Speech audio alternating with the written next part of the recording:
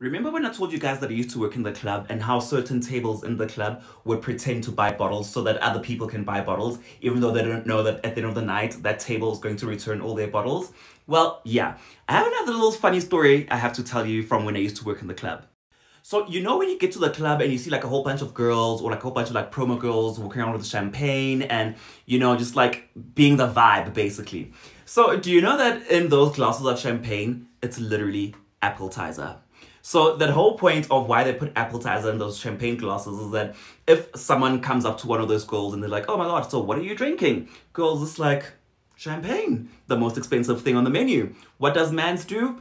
Buys a bottle of champagne. I've been telling you guys, like, everything about the club is literally all about perception. That's it. And that perception is literally masterfully created so that as soon as you step through those doors, you know that you're about to spend big bucks. So I'm sitting in my car because load shedding, you know, we live in South Africa, so we live in the ghetto. But I just saw something on Twitter that I want to tell you guys about. So on Twitter, they were discussing people that got to nightclubs and rent bottles. And if you pause the screen, you can read that over there to give you a better understanding. This thing of renting out bottles has been happening for years. I used to be a club ambassador for a certain nightclub here in Sandton in Johannesburg.